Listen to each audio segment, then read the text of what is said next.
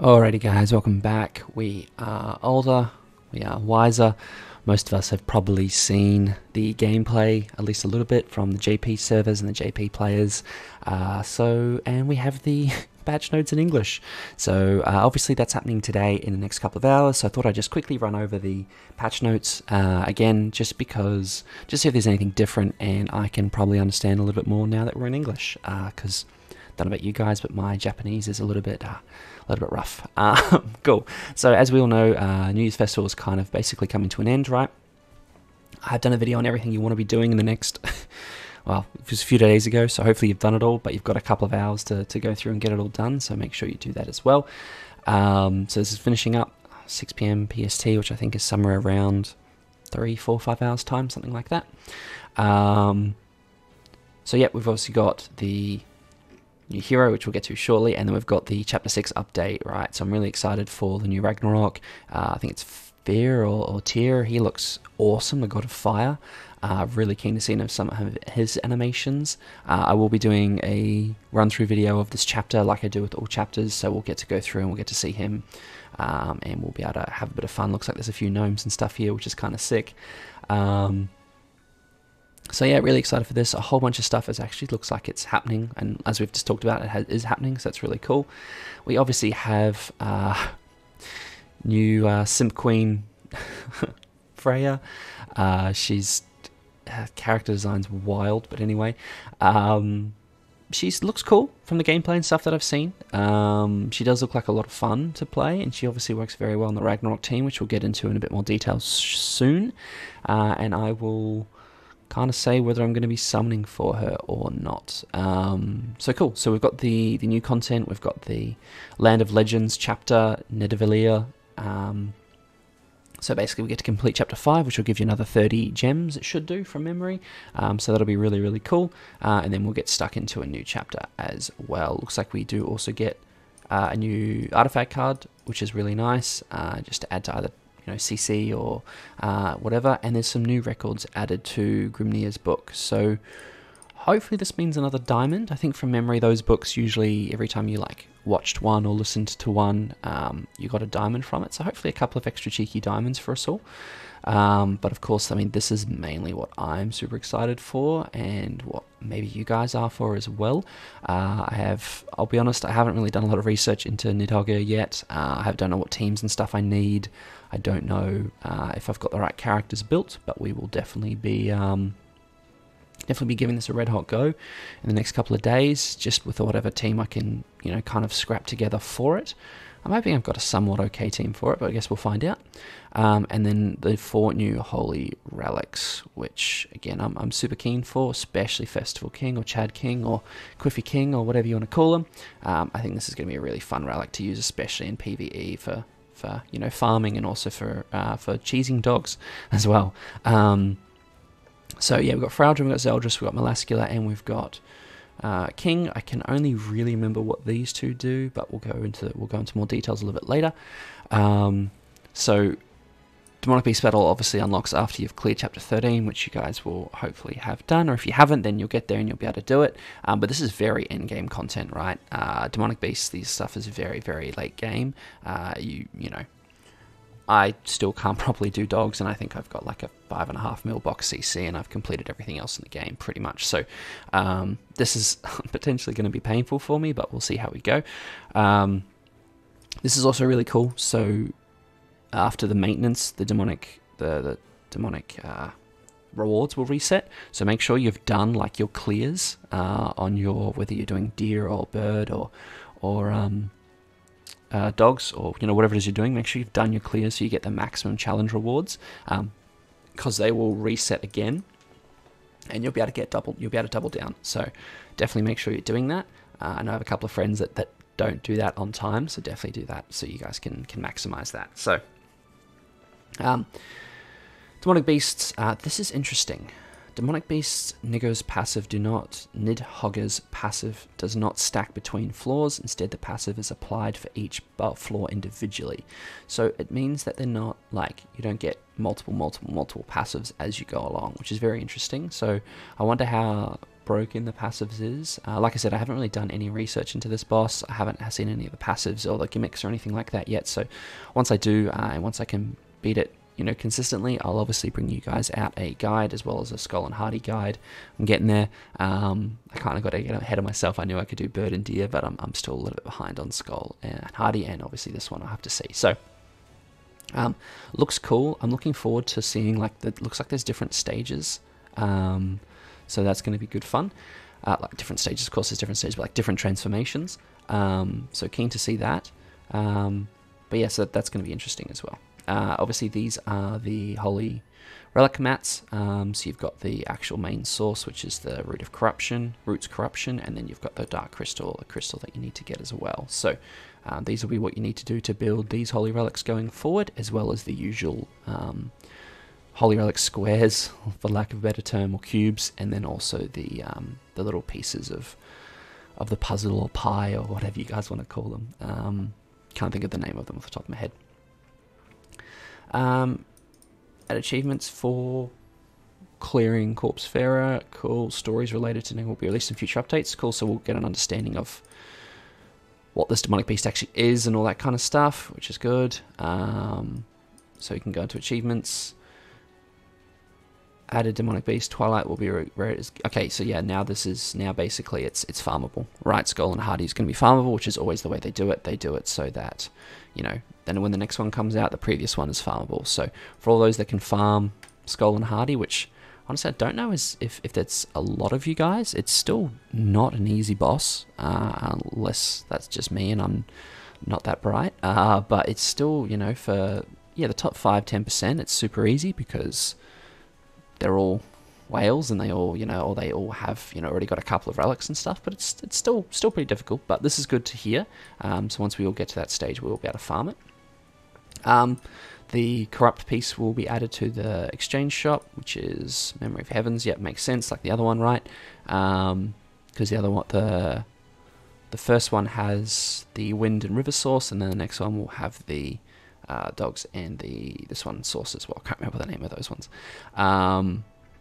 Cool. Again, we've got the new costumes, right? This is for obviously the new Freya.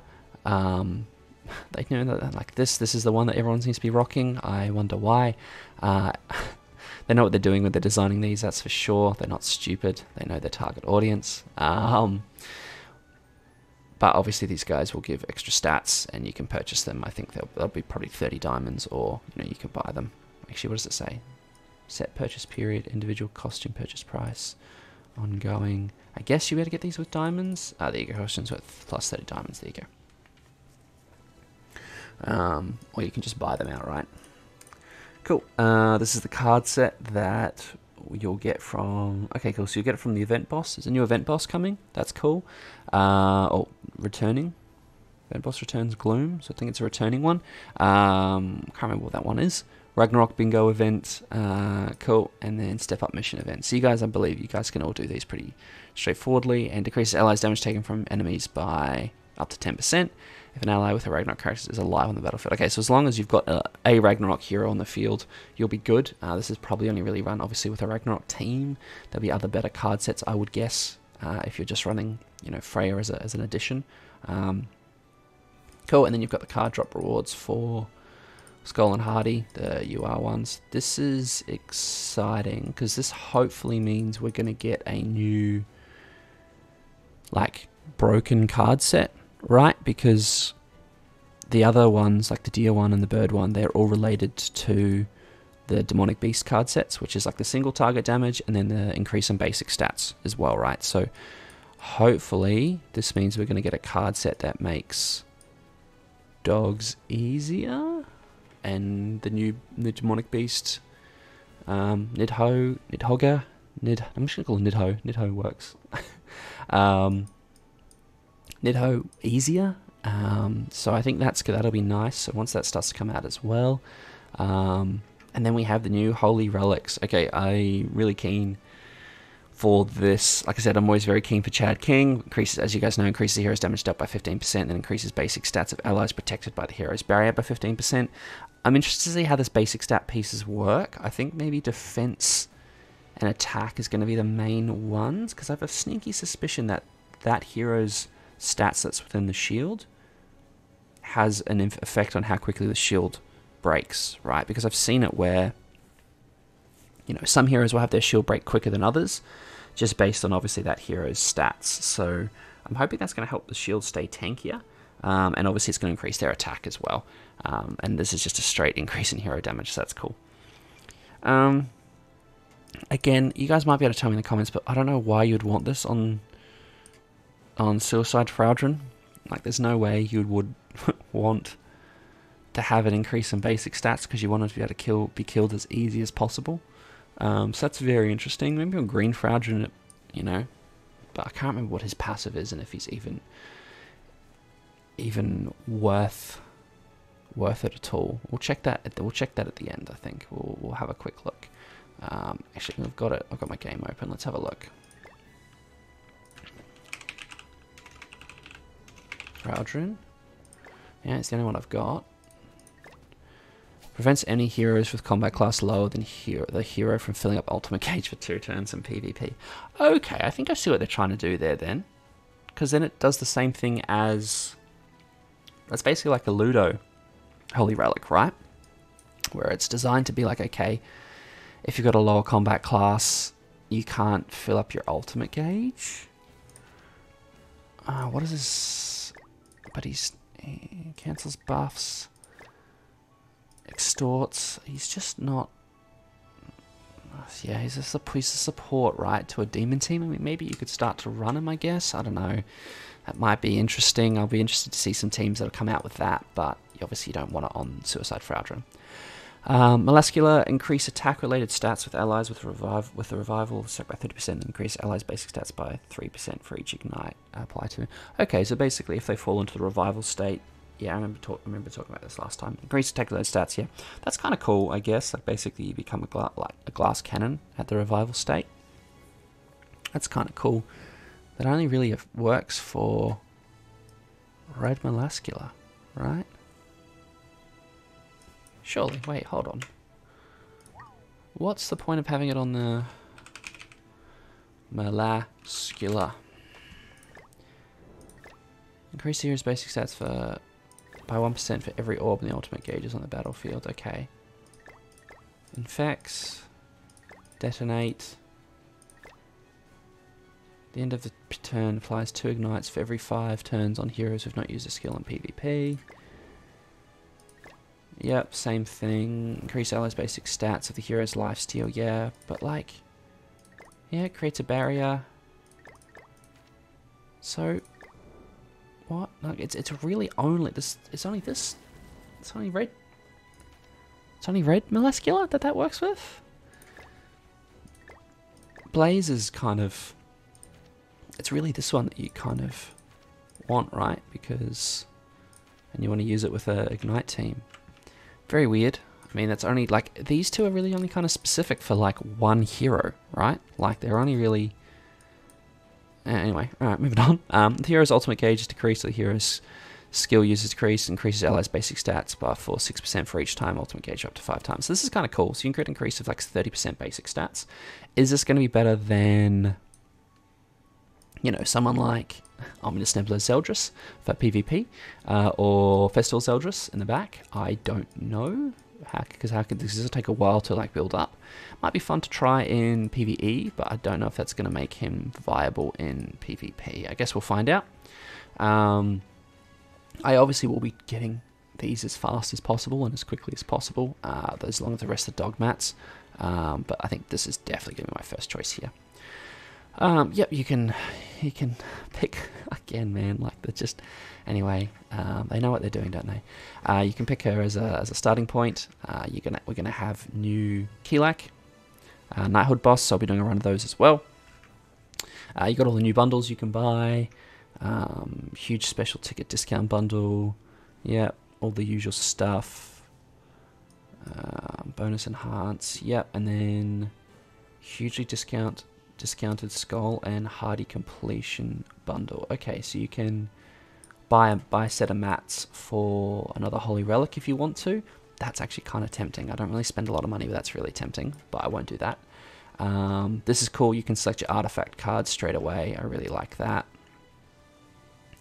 This is cool as well. It'll tell you how much currency you've got in each shop. That's really nice. Popular tab added to the shop menu. The amount of following owned items sold in shop and display. Okay, cool. I like that. All right, sweet. And it shows you like what? Yeah, nice. Okay, cool. That's a nice little quality of life change is what I'm trying to say. Suppression damage taken unique has been suppressed damage taken removed. Okay, so they've made this a little bit easier as well. Oh yeah, this is the damage cap. That's really nice. I know that's been on JP already, and I was wondering why it was still a pain in the butt at the end of floor 1. At the end of floor 1 on Scotland Hardy. It's because it hasn't come to global yet. Okay, I'm really keen to see how this works, because I think this is going to make life so much easier for the end of that first phase, in that first floor, sorry. That's wicked. Okay, cool. And then obviously you have the check-in event for you checking in, right? So basically you get a free Scotland Hardy relic. So again, you probably want to spend this on what's-her-face, Thonar, right? I was talking about in the last patch notes where I was like, oh, do I want to spend it on King? But no, it's definitely going to have to be Thonar, and then the other one, then the next one I'll get will be King. But it'd be unfortunately it'd be silly not to get Thonar's one. Yep. So again, all the way up to day 14, we'll give you the full set. Event rewards are given out based on order, based on the first day you logged in. So obviously make sure you log in. I'll be doing it every day, but you know, I definitely would recommend doing this because it's just a free relic, right? And it's going to make your runs so much easier. Cool. We've got the bingo events until the 13th of the 2nd. So obviously this is going to run for about 2 weeks. So this is usually pretty easy. As long as you do your dailies and stuff, you'll be able to get through this pretty quickly. Fort Sorgress boss battle, event boss battle. Yep. Main stage Nighthook boss battle. Yeah, okay, cool. So as long as you do 30 a day and 10 a day. So and you can, yeah, perfect. Clear various content in the game to get the RAGNAROK tickets and selectors. Yep, and you can actually do exchange for 1 gold thingy if you want to. 1 gold thingy, yep, that makes sense. And then these are all your bingo rewards. You do get a costume for Freya. Random rewards. Cool. Step up mission event, total of 6 steps. Yep, these are the different things that you want to do and all the different rewards you're going to get. We've been through this last time. The rewards for each different, yeah, cool, these are the rewards for each different step. So SR pendant, 10 SA coins, keen for that. Cool. Hawk Pass shop, normal rewards, extra rewards from the Hawk Pass special. Yep, if you buy it, standard Hawk Pass. Okay, cool. We're getting Merlin, Chandler, and I think that's yeah. Okay, so these are the sale items. So these are all the new sale items. But this is also, I think this is okay. So this is the new sale items for 1400, or you can buy the SSR ones for in the shop for like, I think it's 800. Yeah, that makes sense. I think 800, 900, something like that. 850 maybe. So you can get these ones. So I think it might actually be worth me just getting some of the Esterosa ones. Because I think that's just going to be a better choice for me. But maybe even Thonar, to be honest. My Thonar's not tanking at all in dogs. Maybe I'll do that. Cool. Secret Benefactor, cool. And this is the Fort Sorgress special one as well.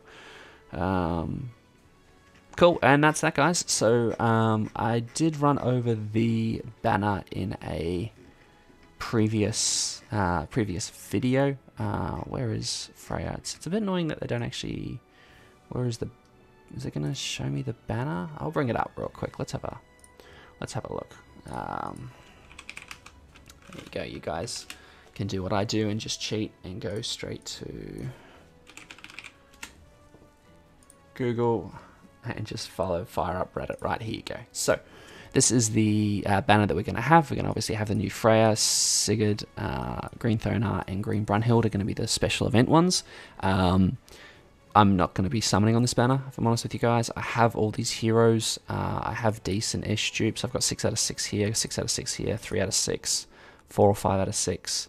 Like, I'd love a 6 out of 6 Skadi, and I'd love a 6 out of 6 Freya. I've got 5/6 here and 3/6 here, but not enough to be probably wasting gems. Like, she's cool, but she's not a must summon, right? So I don't know. We'll see. I might need to draw maybe I'll do a couple of multis. We'll see, but yeah, I'm definitely not going to be investing in this banner, I don't think. So that's the banner as well, guys. I'm really looking forward to this update. Can't wait to do a couple of tests on a few other things, and we'll obviously be showing you guys what I do every step of the way. By the way, thanks for watching again, and I will catch you in the next one.